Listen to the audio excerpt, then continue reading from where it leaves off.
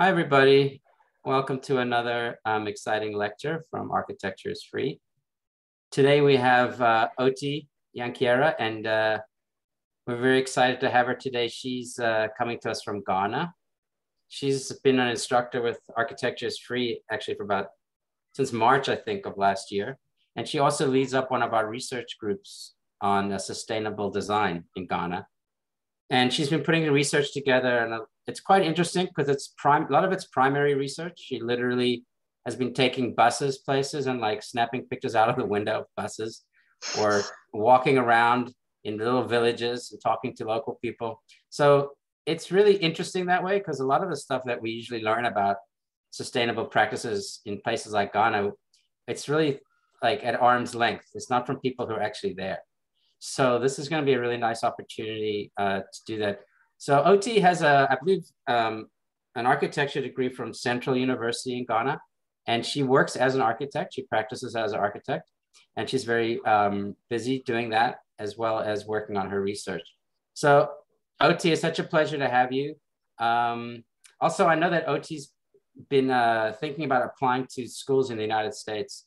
So if anybody, has any information that could be helpful for Otie in that process, we'd appreciate it. Anyway, Otie, I'll hand it over to you, and welcome everybody. Thank you everyone for joining us today.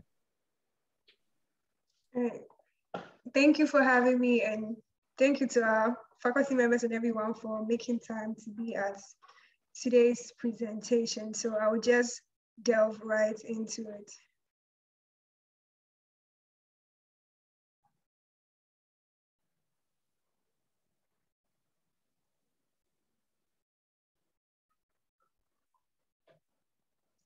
Okay. So I hope everyone can hear me properly. So in architecture school, we were taught, and I would paraphrase, that architecture addresses the present, it took into consideration the past, and anticipated the future. But clearly that is not what is happening in our day-to-day. Our buildings are so westernized, they create discomfort instead of comfort. Our industry, funny enough, sits at number 3 and 6 of pollution contributors, with construction at number 3 and the production of materials at number 6. And who knows where we would be on the scale if the production of other devices that made our spaces, air quotes, sustainable were included. So today I'll be talking to you about some sustainable building practices in Ghana that could be employed in Ghana's architecture today. So to guide the presentation, I'll be sharing with you my aim and my goal, or what I seek to achieve with this research, the location of my research, and also my research approach.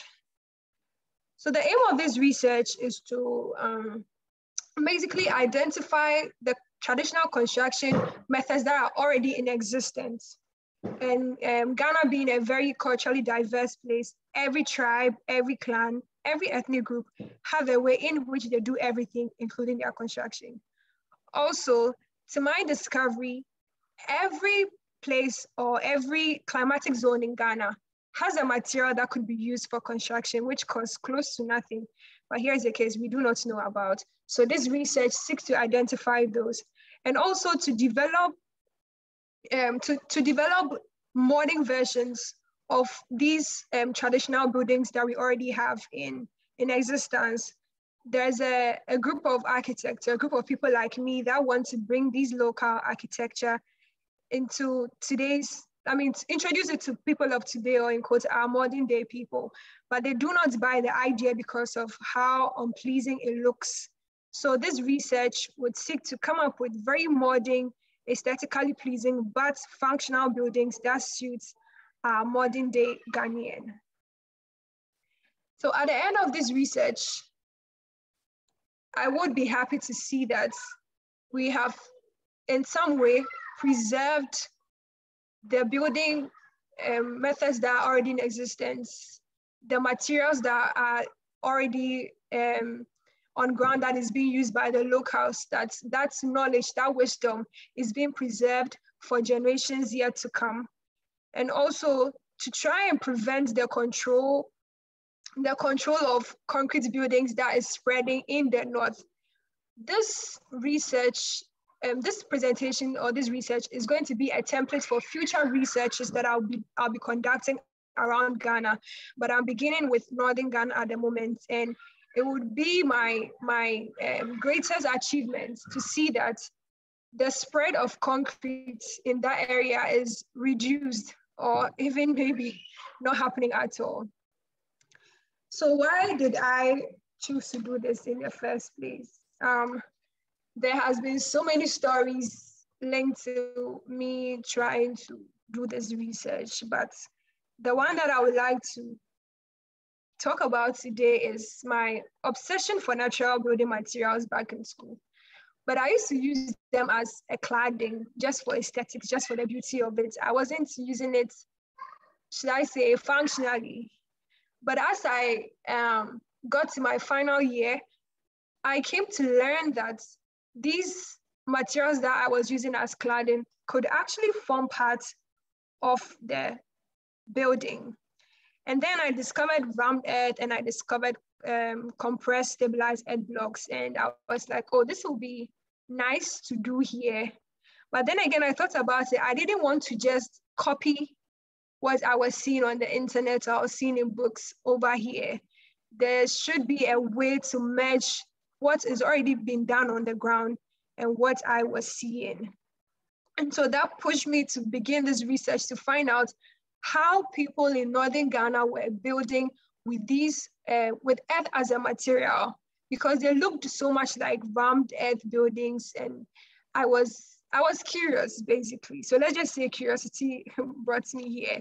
And there's been so many times I wanted to stop because finding information on these things is very hard. You have to go to the places yourself. And it's not just physically exhausting, financially, it was exhausting as well.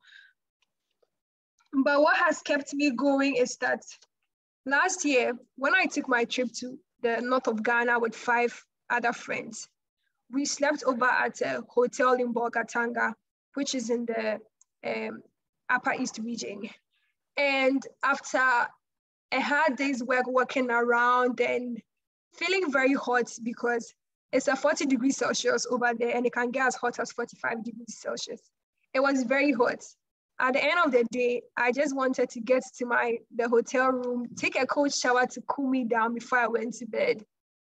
But to my surprise and displeasure, the water that was running from the tap was hot. It was hot as if a heater was connected. And before I was about to take my shower, I took my towel from the hotel room and hung it on the rack in the bathroom to go and change myself and, get into the shower. And by the time I came back, my towel was as hot as it had been freshly ironed because of the contact it had with the wall. That is how hot the walls and the space was. It was unbearable to stay in unless you were using an air conditioner. And then I thought about it. What of the average person who could not afford air conditioning? How are they going to live in this space? And mind you, these concrete buildings would make the temperature on the interior 10 times hotter or higher. So if it was about a 30 degrees Celsius out, you are having 40 degrees Celsius in. Whereas if you were using earth, you would have 10 degrees Celsius lower of a temperature. So if it was a 30 degrees outside, you would have 20 degrees on the inside, which would be cool and comfortable to live in. But after interacting with the people in the area, I could understand why they would opt for that, because their buildings had to be maintained, or in some cases rebuilt every year because of the heavy rains. And it was becoming tiring for them. So they decided to go with these concrete buildings and masonry wall buildings because those lasted longer. So although I was angry at them doing that, somehow I could understand. And they agreed that if they knew better, they would have done better. And this is what encourages me and motivates me to do this research every day. So as I said earlier, from what I had learned, each climatic zone in Ghana had one material, or let me say a predominant way that buildings were being constructed to suit the climate of that area. So in the Sudan Savannah and also in the Guinea Savannah, you see the heavy presence of earth as a building material. And that was because it was in abundance over there. And to gather the materials to construct, nobody would have to go even up to a kilometer radius, Then in the transitional zone, which is not my concentration at the moment, I haven't as of yet identified any, though there are some in existence.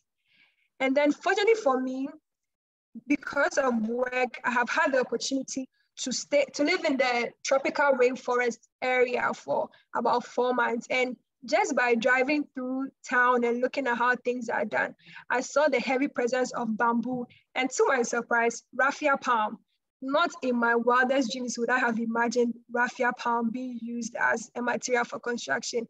And it was really interesting and beautiful how the locals used it. And in the future, I'll be presenting my findings on that as well. So a little bit about the people in Northern Ghana. There are 5 regions that constitute the Northern region of Ghana, namely the Upper West region, the Upper East, the Northeast, the Savannah, and the Northern region. There are 54 districts in all, and 26 major tribes. And like I said, the people there are culturally diverse. So there's a population of 6.7 million at the moment, as at the 2021 population census. Now, people in this area find themselves in farming occupation, with 2 being the major, the first being farming, and then we have animal rearing.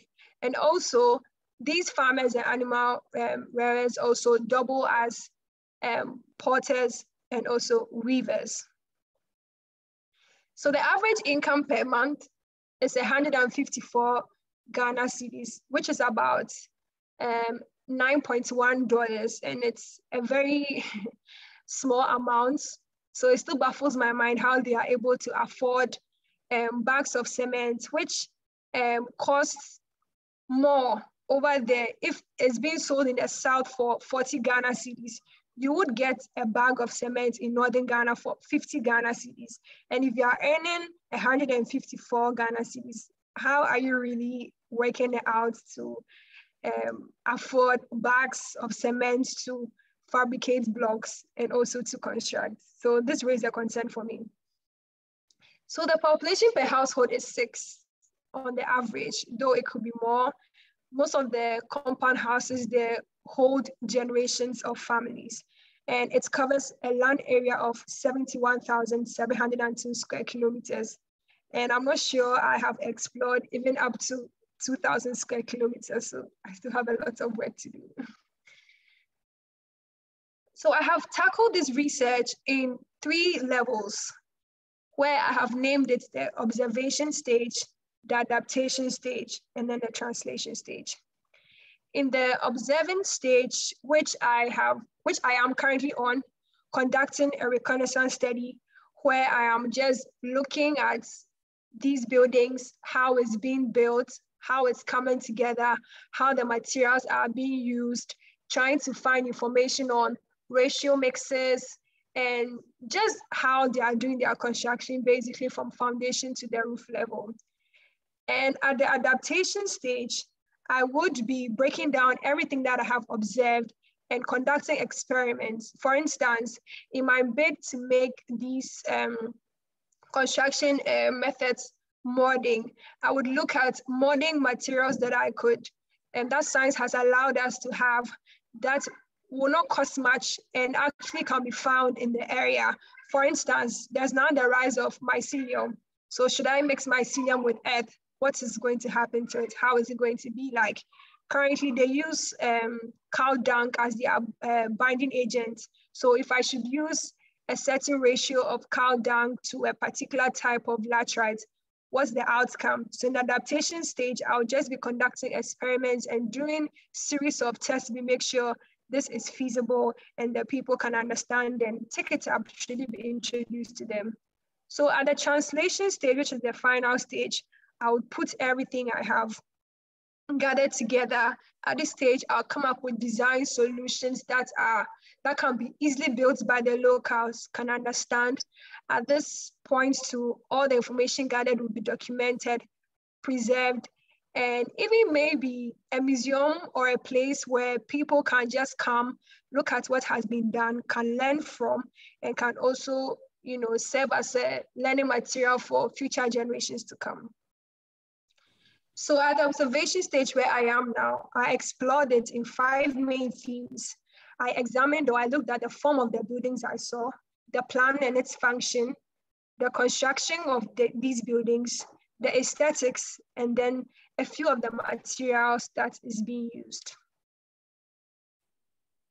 So here is a building I visited in Sirigu, and it's a rectangular building with very rounded corners. It almost looks like an oval from the plan view. At this point, I was too scared to climb the ladder to stand on the roof and take as much pictures as I wanted to, but I wish I did that now.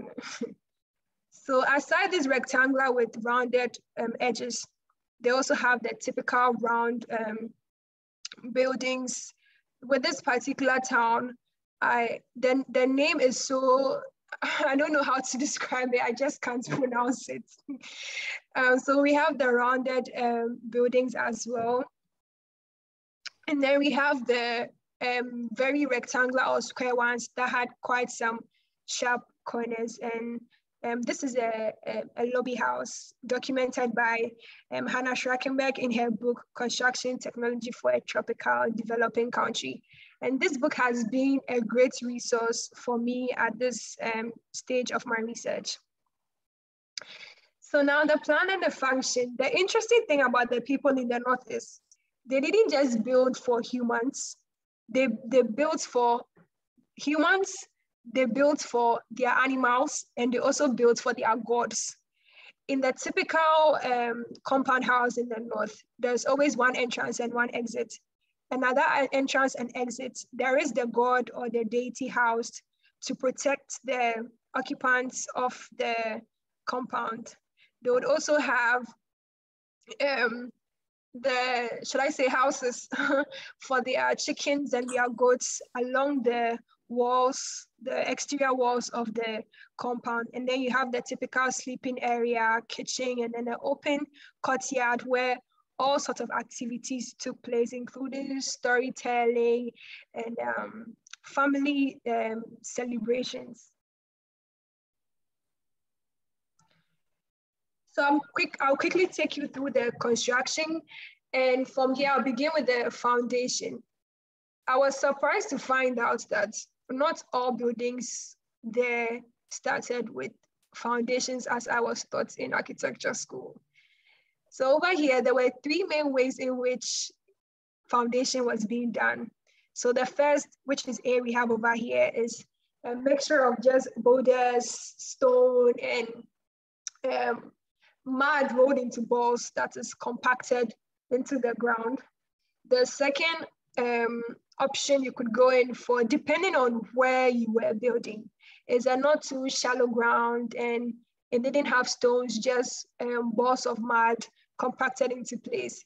And the final one, which I find the most intriguing, you just clear the area you want to build, wet the floor, and it's ready to receive the shell of your building. But the walls are beautifully constructed with these mud rolled into balls and pressed into place. And when it came to construction in the North, it was a community affair. Everybody was involved. Mothers, fathers, kids, everyone was involved. And after you have your walls, you would want an entrance. And over here, entrances were done in 2 ways. The wall was finished completely, and then a cutlass were used to create the opening for the the door. It could either be an oblong shape, it could be a circle, or in very rare instances, a rectangle. And on the right image over here, you have the door frame being put in place and then the wall constructed around it. So these are just pictures of houses with different door openings available. And with the last picture on my right, which I took in Sirigu, there's an interesting story as to how there is some sort of a short wall right behind the door opening. So in that area, it was popular for slave raiders to come and kidnap people and sell them out for slavery. And how the slave masters used to come and attack them at some point was they would use, they would just light, since they wouldn't come out from their huts to be captured, they would light a fire and put it into their room, not knowing that they had vents at the top of their rooms to help the heat to escape. And so they wouldn't come out and they would lie down quietly. But what this short wall served was a protection for them to use spears to pierce the foots of these slave raiders to scare them off so that they were safe. So typically in a house in the north, you wouldn't have windows. Very rare instances do they have windows. There would always be an opening between the wall and the roof where your warm air would rise and escape through. It was either on top of the door of the entrance or the opposite side of the entrance. In some cases, they would have vents at the top. That is for the buildings that had flat roofs, which I will talk about later. They would have vents at the top where the heat could just escape through. So there were two main ways in which they made roofs in the north. They had the conical roof, which is a bit common, and then they had the flat roof. And with the conical roofs, it was constructed by putting four rafters in place and tying them with a kenaf fiber, which acted as a rope. And when the four have been put in place and is strong enough, they would add on with smaller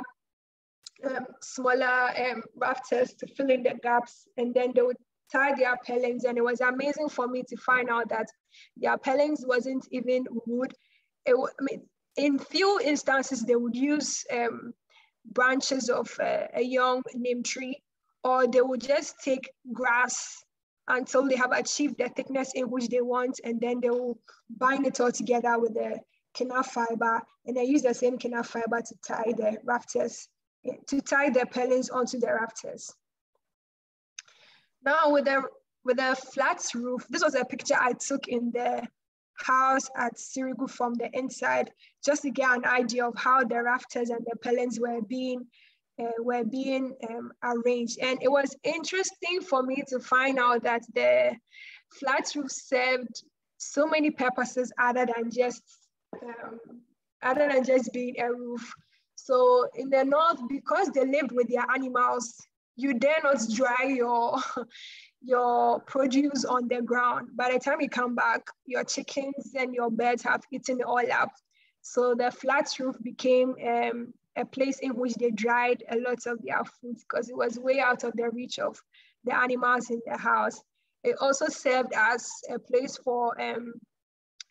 in which they stood for announcements. Should anyone have identified that a slave raider was coming into the community, they would just stand there and shout to get everyone's attention. And in special ceremonies such as weddings and funerals, someone would just come and stand at the rooftop, which they would call a town crier, would just come and stand at the roof and shout and announce in the community of the wedding of so-and-so person or the funeral of so-and-so person. And also in the times where the weather was a bit cool at night, though it's very hot in the north, in the evenings it's quite cold.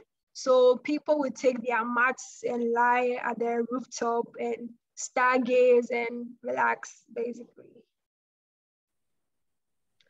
So like I said, construction over there took the whole community, men, women, children. And in this instance, they left the finishing for the women to put their beautiful touch to it. So women were responsible for constructing the floors and also for beautifying the shell or the exterior of the building. So on my left, you see a picture of women using clubs to hit, to pound laterite in place. And because of the smooth finish they needed, they would make a runny mixture of earth with cow dung, and then they would use that to finish the floor, pounding it into place. And then on the exterior, you would have, after the wall has been constructed, they would use the same watery earth mixture with cow dung to fill in any defects in the walls before they used pebbles or flat stones to smoothing the wall like the Biosa woman is doing in the last picture. Now to my favorite part, the aesthetics. The thing about people in the North is when you are not from there and you look at how they beautify their buildings, you might think, oh, this is for decoration, but really every design had a purpose and a meaning. And this picture I'm looking at over here is a house in Mognori.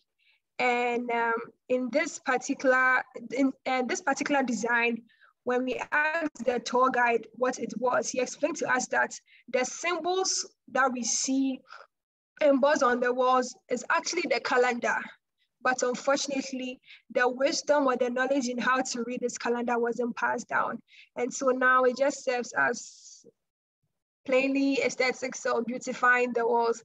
But many, many years ago, it served as a calendar for their ancestors and forefathers. So also on my left here is another way in which the facade was being designed. In this particular design, they would use sharp tools or stones to emboss different patterns onto these buildings. Later on, I'll explain the meanings of some of these patterns. And in certain places too, which on the right is a house in the Dagomba compound, they will use broken ceramic wares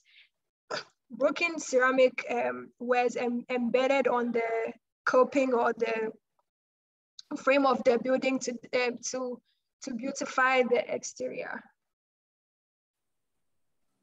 So like I said, they had a meaning for every symbol, every pattern in which they put on their buildings. And in the North, everything they did had a spiritual connotation. So every symbol signified either for protection or for the status in the status of the occupants of their house, or just manifesting good things to happen to their family. So on my left, you have a symbol of a man and a woman, and it symbolizes love and unity. On my right, we have a cow, which symbolizes wealth. In the North, the more cows you had, the wealthier you were. And instead of paying money in certain tribes as bride price for women, in the North, the strength of the man going to marry a woman is determined by the number of cows in which they are able to present to the family. So on my left here is the calabash, which symbolizes versatility. And on my right is the fish, which symbolizes a happy home. And you will notice from the previous slide that each symbol had the negative spaces filled in by patterns, and these patterns had meanings as well. So the zigzag symbolizes respect, the stripe symbolizes excitement, the dot symbolizes blessing, and then the wavy symbolizes the road to success. So here are a few tools and materials that is being used for finishing or the constructing of buildings in the North. We have the flat pebbles, which is being used to smoothing or to plaster the walls after the wall has been constructed. And then also they have the coins in which they used to draw or emboss some of the patterns into the wall. And then you notice that the patterns in which was used on the paintings that were used on the buildings were done in 3 colors. And these colors were derived from the white being derived from the white limestone. The red is derived from the red oxide stone, and then black from the black earth.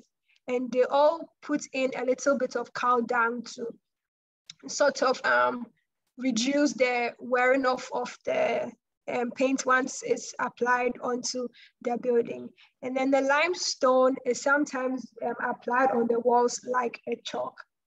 And also to my, one other shocking thing that I experienced when I went to Mognori, I was being told that they derived wax from the shea nuts. All I thought the shea nuts produced was butter. I didn't know, butter and oil. I didn't know you could derive wax from it. So the people in Mognori would use the wax of their building to seal the surface of their walls after construction, such that if water poured on it, it would run off easily. In certain areas where the African locust beans, or like we locally call it dawa, is being grown, they would use the husk of they would sometimes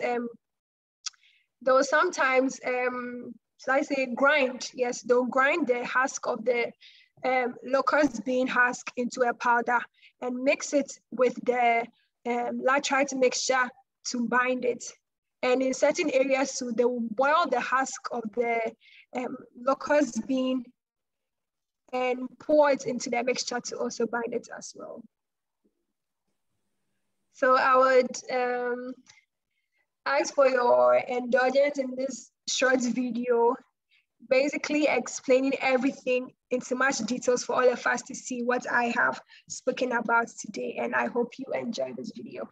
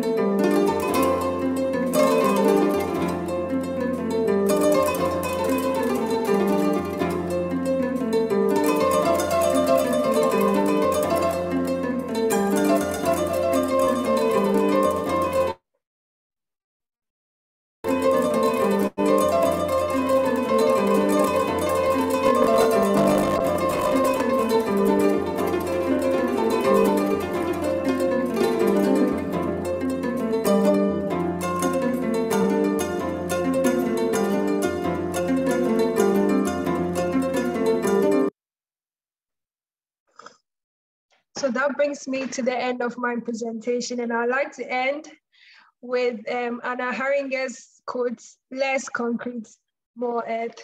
Thank you.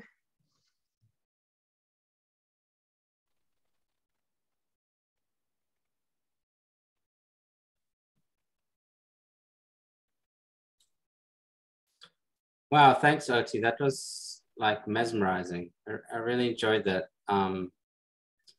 I really like the way you set up your research in the beginning too. Like it was very clear, like your objectives and like how you went about identifying the different areas of research. So I learned so much. I mean, it's like really interesting to see something that has been documented like firsthand, you know, as opposed to like what we usually get through secondhand or third-hand information. So for me, it was like, yeah, like mesmerizing is the only word I can think of. So congratulations. I think you did a tremendous amount of work, and I understand how difficult it is because you're financing your own research. You know, you're having to travel places and do this. And we hope, or at least I hope that I can find a way to maybe work with you and through our platform to try to maybe get some funding so that you can do more of this research. But I'm like really, really super impressed and like kind of in awe of what you're trying to do. So again, congratulations. I'd like to open it up to other people for questions.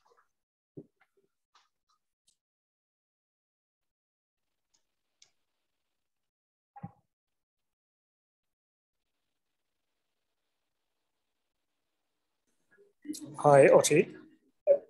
Unfortunately, I only caught maybe 20, 25 minutes of it. So I'll save the commentary, the full commentary, until I've seen the recording. But what I saw was really wonderful. Excellent graphics. I logged in just before the part where you mentioned how the aesthetics always had a purpose, and which is very true. We look at a number of forms and we think, oh wow, that looks really nice, but we're not realizing why it came about to be. And you touching on that, I thought was really helpful. You also discussed some of the patterns and the meanings, many of which I didn't know. So I really enjoyed that. I thought your video was a nice conclusion as well. And Dan mentioned that you're financing all of this on your own, and I'm just really amazed at how much you've been able to do by yourself, considering the circumstances and knowing how far you have to travel to reach some of these places and to secure access to some of these places. So I think you're onto something that could be a remarkable piece of research and very valuable to many sources who are out there, looking at ways to borrow from the past, and especially in this environment where we're all dealing with climate change and looking at how to be more resilient in using what's around us. So this could be something that's of value not just to people in Africa, but in much of the global South and even in the West as well. So thank you for taking up this challenge and staying dedicated to it. I'm looking forward to seeing, like Daniel said, where some of us could be of assistance and helping you push and take it further. So congratulations. Thank you.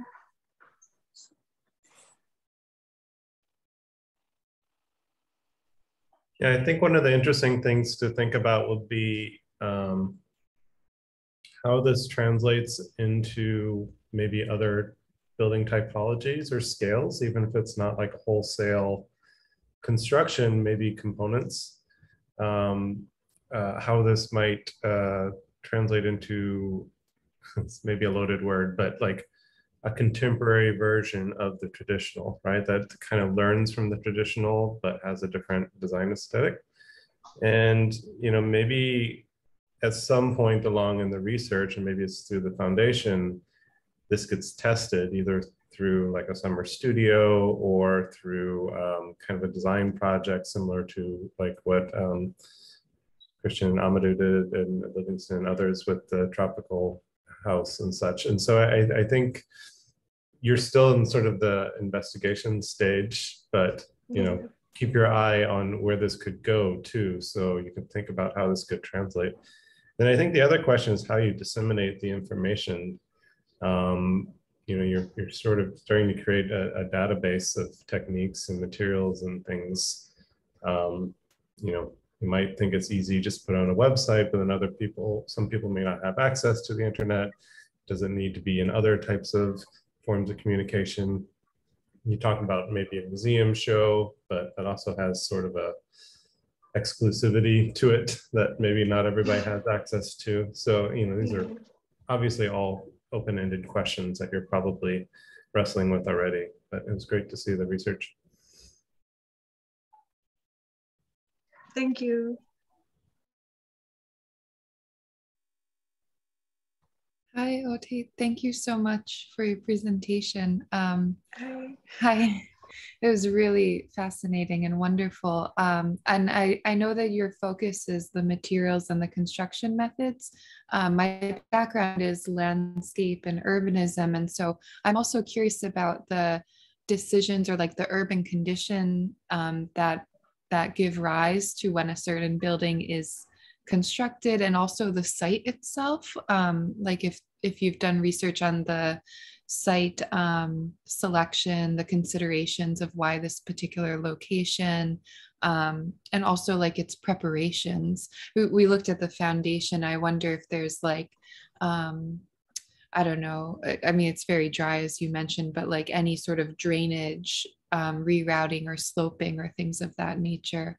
And then in like the urban kind of condition that gives rise to the structures, like, I don't know, I don't know where to start with that, but like, yeah, what is kind of the social condition that makes the decision to build a structure or build a number of them, that kind of thing. So I know that's sort of beyond the building itself and its materials, but I think it maybe could be part of the story as well. Yeah. Thank you. Yes, yeah. Thank you. I've as of now have just been concentrating on the buildings, but I haven't really gone into like the larger context, like the urban context, as you are mentioning. I haven't really considered that, though I know the building materials they used and the form of the building was all dependent on the things that was in their present location. And if there was the need for a rise, if there was a need to construct anything, like for instance, maybe a man leaving his family and starting his own family, then he would build, and then the community would come and assist him in building. And they, most of the buildings there are residential. They aren't really into, even though they farm, they store their food in granaries, which are attached to their homes. But it looks like in the larger context, it was mostly a vast land for farming, and then a house close by, or maybe a community where people lived in various compounds, and then they have farms on the outskirts, dotted on the outskirts of the residential zone, if I should put it that way. But like you're saying, I haven't really considered it at that large context, and this research is still at a beginning stage. So thank you for bringing that up. I would be sure to do justice to it when I get to that point. Thank you.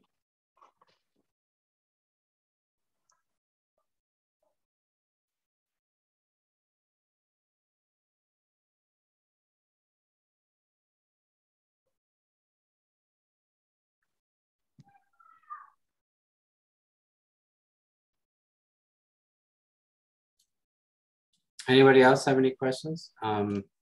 Maybe while you're thinking about it, I had one quick question, or a couple questions. Like, what do we know about that building? Like in terms of what, it seems very domestic in scale. So I'm assuming maybe it's for a small family.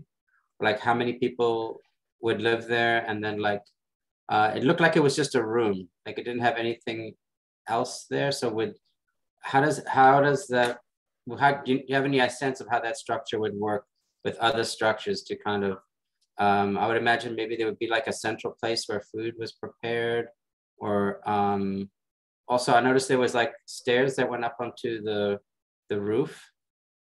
And I was wondering if what that was all about, like if that was something as part of the community. Maybe you could just tell us a little bit more, if you know at least about that.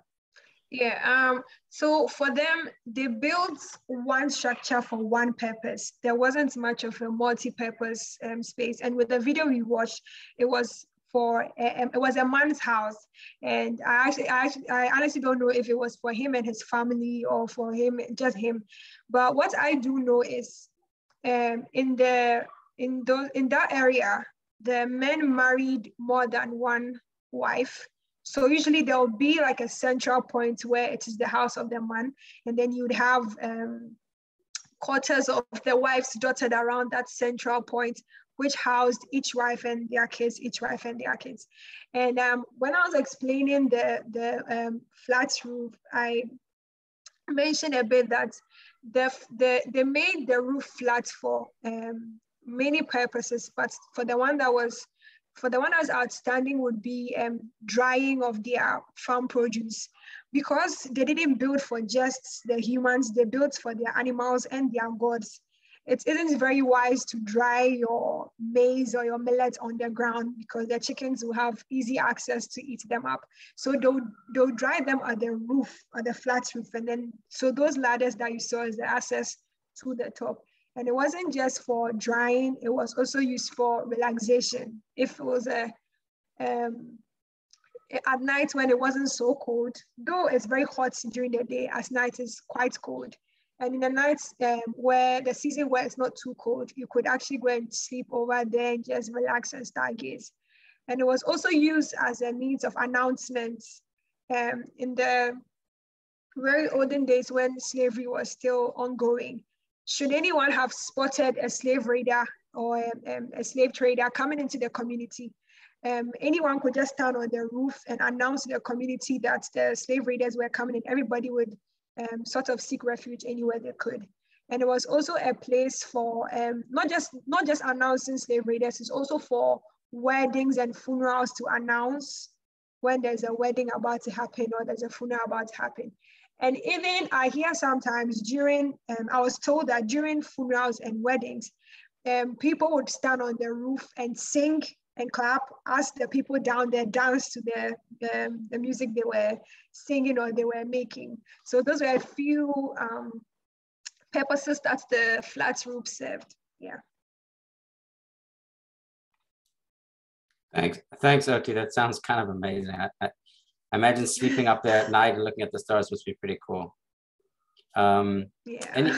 Anybody? Oh, and also, well, that leads me to one other question. What would you call that technology that they used where they pounded the earth into those kind of balls and then stuck them together? That's not really rammed earth, right? That's a different process. So, yeah. So is first of all, my question is two-part, I guess. One is, what do they call that? And then also, is rammed earth a technology that you're interested in? And if so, is it being used in parts of Ghana? And how do you intend to engage with that technology? Or which technology do you intend to research? Yeah, so I actually don't know what it's called. I don't know what that technology is called. I would cross-check, but I know it doesn't really have a name. Yeah. They just do it.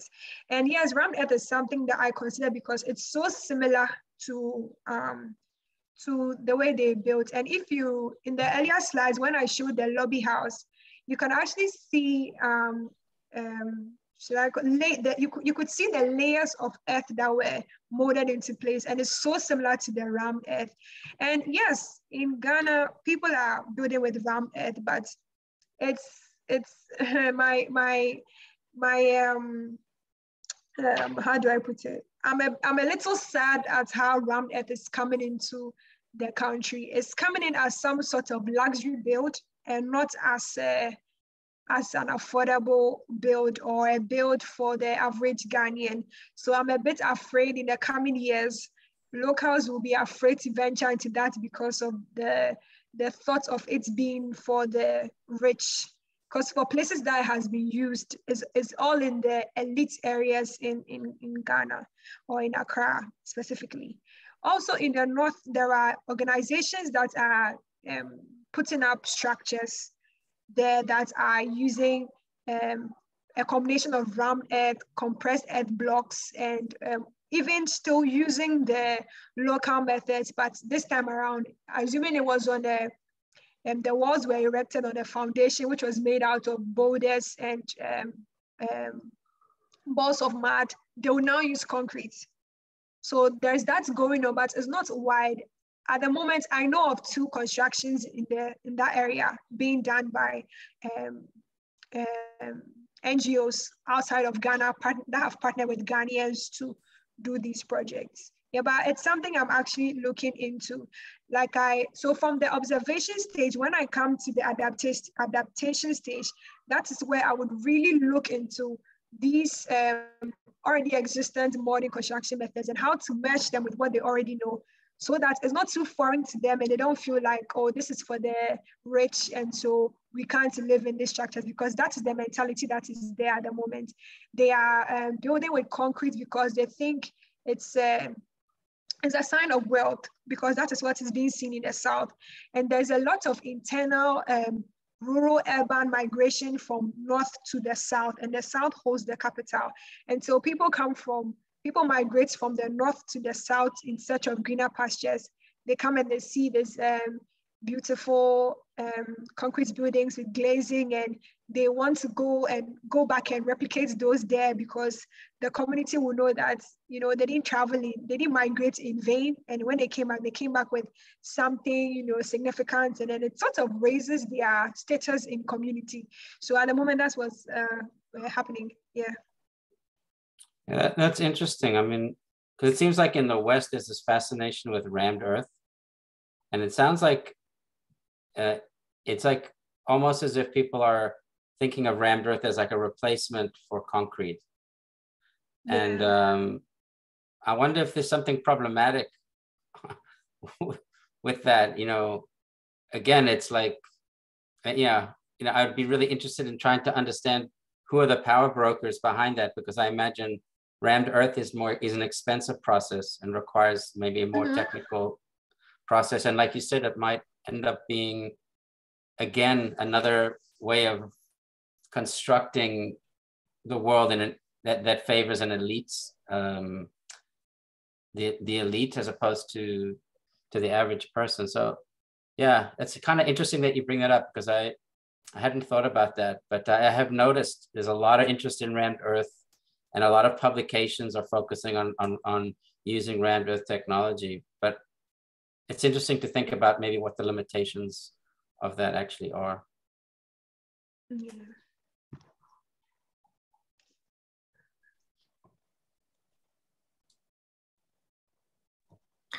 I also want to thank you for this presentation. Unfortunately, I missed also the first 15 minutes, so I don't know what the bigger picture, but I enjoyed what I saw. It was very interesting. So thanks again.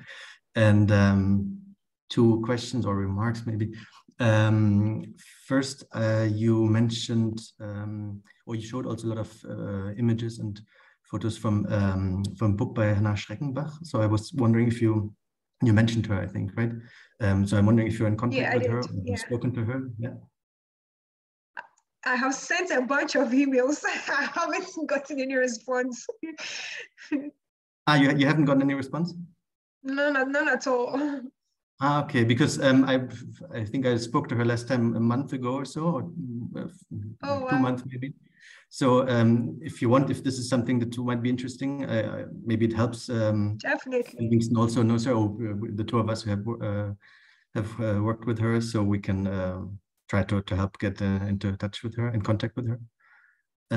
So that's just a side detail. And the other thing is because Daniel, you asked about there's a term for this or a word for this technique, and I also don't know one, but it made me think of something else that, and in general, watching the video of how it's not this rammed earth technique, but this kind of piling up on it, made me think of something that I had forgotten about it completely. But in the region of Germany where I'm from, there's a technique, it's in German, it's called Wellerbau. And it kind of works similar, that you don't ram the earth, but you pile it up, basically, and then at the end just cut it a bit with a how you call it? I don't know. Yeah, you just smoothen it on the sides, basically. But essentially, it's not rammed. It's really just piled up. So I just looked up the translation for this. It's called copwailing, but I don't. Sorry, but I think that's a bit something else, because it's more about the mixture of materials, because it's mixed with straw, of course. But still, I found it fascinating, because I had forgotten about this. But it is really just a regional phenomenon in the middle of Germany. But it works quite similar, although the sorry. Well, although the economic, climatic, and social conditions are, of course, very different, but still. So I thought maybe this is, it's always interesting to see this kind of connections and things in places where you really don't expect it.